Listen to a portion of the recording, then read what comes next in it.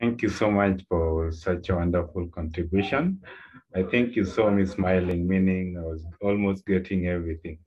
So quickly, yeah, so quickly we've talked so much about investors. I would just like you to tell us what are the type of investors? What should come to our mind when we hear the term investor? Thank you. Right. Okay, I'm going to take you back to some of my slides. Okay.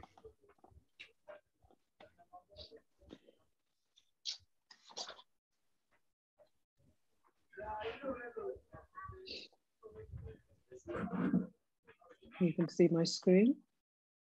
Yes.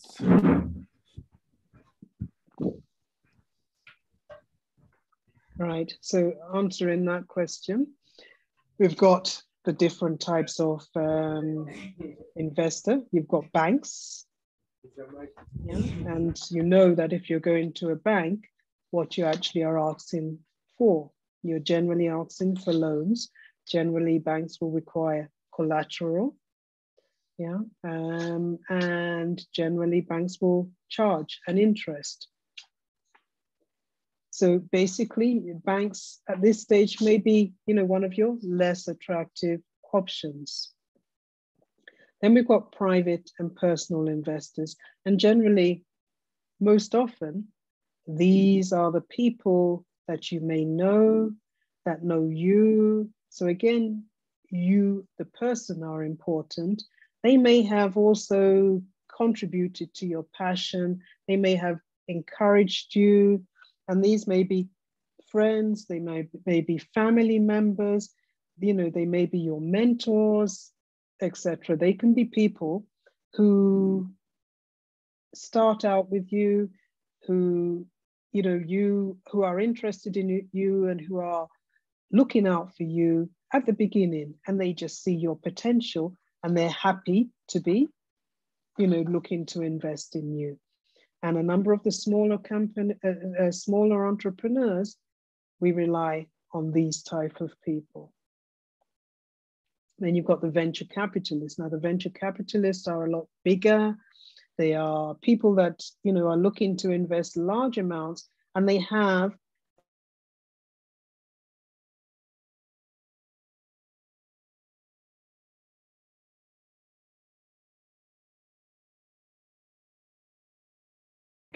millions of dollars that they would come they would be looking to invest generally.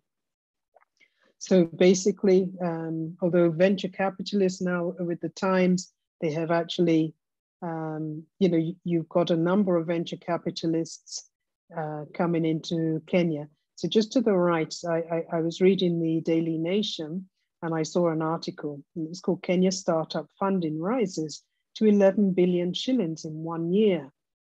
And local startups raised 33.17 billion, so it's $291 million in 2021, up to 21.74 billion shillings, or $191 million in 2020. So that's a jump of over 52%. Yeah. So money is actually coming into Kenya. You can actually see, that it's really something that we have a lot going for us. Yeah. And we're not talking necessarily about the SOMO people having, attracting those, but why not, on the other hand? Yeah. And then we've got angel investors, we've got crowdfunding, and we've got social impact and enterprise investors. Now, SOMO falls primarily into that category, but the social impact, of course, they're looking for people who are not only creating a financial return, but they actually are also giving you a positive, and they are positively impacting in terms of the social environment. Crowdfunding, you may have seen, is often something that is generated through online investors. Somebody might look and say, okay, I'm going to put in 10,000 shillings, another 10,000, and again it builds up. Yeah, angel investors, background investors who anonymously put in funds. Then you've got peer-to-peer lenders. In other words, people in groups who offer funding to small businesses, and they work and they specialize on lending across. So in other words, they're in similar, they lend across similar industries or sectors. Yeah, so basically those are the types of investors. But what I'm saying is, when you're looking small, you're looking to find that person that believes in you, that person that is looking to give you, a small amount of money and a contribution. I'm going to take you back a little, if I may, and talk about a story. I started with, we spoke right at the beginning of, talked about who you are, and we talked about the importance of who you are and how you come across. I hope my internet's not going to cut, but it's important that you build a compelling story. What is your story? Why have you gone into this product? And again, in Somo, I've heard many very, very interesting stories about life, yeah, about why you've seen the gap. It's about from your experience, and the likes. So that is something that really does sell you. And a couple of my captions, I grew up where my father took early retirement from teaching and put his hand into entrepreneurship. That's my story. Other stories are grown up in my neighborhood where we had no running water. What have they done about that? They've done something about it. Another story, after working 10 years in the sector, I watched how we lost customers and attributed it to ABC again.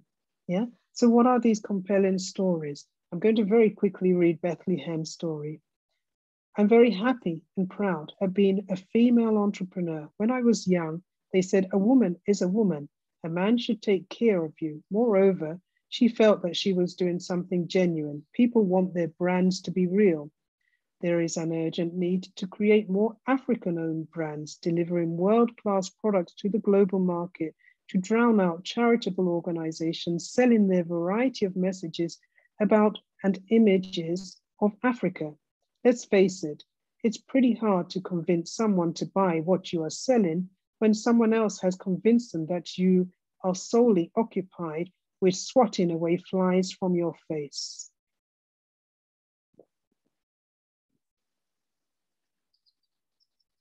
Yeah, so my response. Wow, thank you so much for such a wonderful contribution. Now, before I move to the last question, some people may be asking themselves what Abyss Limited is. I'll just give you a chance to tell us more about Abyss, what you do, and everything that entails Abyss Limited. Thank you, back to you. Okay, great, thanks. So ABIS Limited stands actually for Apposite Business and Investment Services. We started in 2007, and we actually started from an area that I had been in for over a decade, and that was investment advisory, because I had been in the stock market for 11 years. And when I came out of it, everybody still knew Althea as an investment advisor. So I said, okay, I will set up ABIS to actually serve people who knew me and who wanted to use me. And so it started from that premise. We then went into what I called outsourcing. Yeah, so business outsourcing. And that was primarily to get into, to provide services, primarily of administration and HR.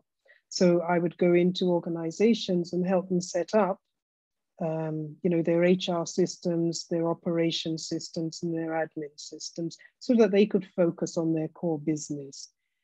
It expanded into helping organizations in terms of strategy, and that was strategic development and implementation. And that was helping businesses, write their business plans and then working with them to actually implement them. So that's when I talk about that strategy and strategic development. If you go through that process and you start your business by, creating that level of formality, it really provides you with a tool, and a guide, as well as potential milestones in your business. So that was where ABIS ended up going as well. And more recently, what we found was that when we go into some of these organizations, we have people that require training. And I just personally am very passionate about training. I'm also passionate about mentoring. And from the training angle, in fact, I'm a very, very fussy person. If I go into a restaurant and I receive bad service, that person will know. And I won't just necessarily complain, but I will point out to them the service that was expected. So there's that side of it. But again, just simply from what I've been saying, to me, it is extremely important to give the person the right tools for them to understand business.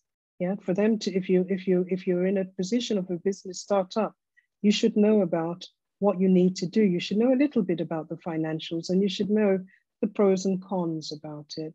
So we introduced training, and we collaborated with a UK company where we were able to actually offer training courses with certified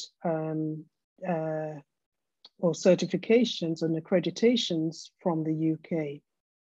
And so basically, that is what ABIS is about. We're small, and we primarily work with startups because that's where we feel our most impact is with. So that's basically what ABIS is and who ABIS is.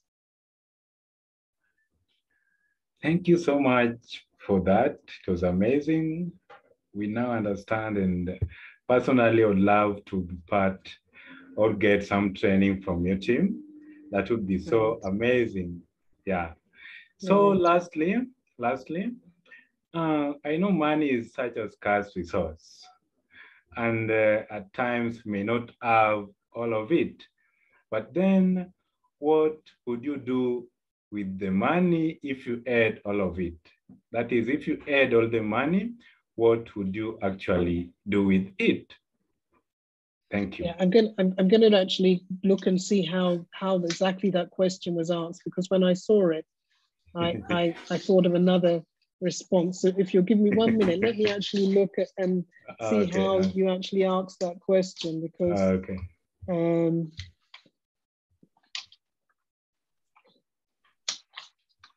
where is it now? I had thrown it out and looked and was looking at it, and I thought to myself, can you ask it exactly how you asked it as I flicked through let me just, papers? Okay, let me just read it out. Yeah. So the question goes, if you had all the money in the world, what would you do with it? Yes, you see exactly that was it. As I just say, I've now found my paper, and I actually, because I thought about this and I said, do we need all the money in the world? Do I need all the money in the world? Yeah, that was my first reaction. Yeah, I said, but if I did have a lot of money and more, I would probably invest it in the likes of some of startups, people that could do with it. And I would also be, I think, pretty philanthropic in it. I would give away money. Yeah. But what I also thought about was, poverty and hardship. And very often it is said that for all the money in the world, there should not be poverty and hardship. I thought about our country, Kenya. When you travel to certain parts of the country, which are known as the bread baskets of Kenya, the amount of food that we see, just driving along the streets, the amount of food that we see, we should not have poverty in this country. Yeah. So much about what money is about and what food is about. It's about distribution. It's about equitable distribution. And if we have that, one does not need to have a few people having all the money in the world. Yeah. It just means that people who do have so much of the money will have less of it, and people who don't have that money will have more of it and will be able to survive. So, that's my response. Yeah. Create an equitable society. Yeah. Create equitable societies. And you don't need to ask people about having all the money in the world. I go back to what I said right at the beginning. We don't need to be get rich quick people. And that's, the last thing that I would say to our SOMO entrepreneurs. Yeah. I spoke about independence, where people had an opportunity. So that may have hastened, their move from not so rich to having a bit of money and to having a developed business. But generally, it takes time, and it takes all of what I've been speaking about to build a business. So for us, for our entrepreneurs, forget about this get rich quick. I'm not saying that you may have fantastic business ideas that actually mean that you do move from zero to a lot more very quickly. But that's not really the essence of business. The essence of business is sustainable business. And unless you're in business for the long haul, you won't have sustainable business. And that's really what our entrepreneurs need to look at. Yeah. I've been working for over 30 years. I'm not rich. Yeah. I may be comfortable, but I'm not rich. Yeah. Because it was never my goal to get rich quick. My goal was to work hard. My goal was to persevere. Yeah. And my goal was to contribute. So when I leave this earth, somebody can say, Althea did this. Simple.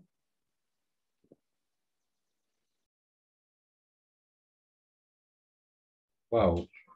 Thank you so much for such an insightful contribution. That was a very interesting question. I'm so glad you actually captured it so well.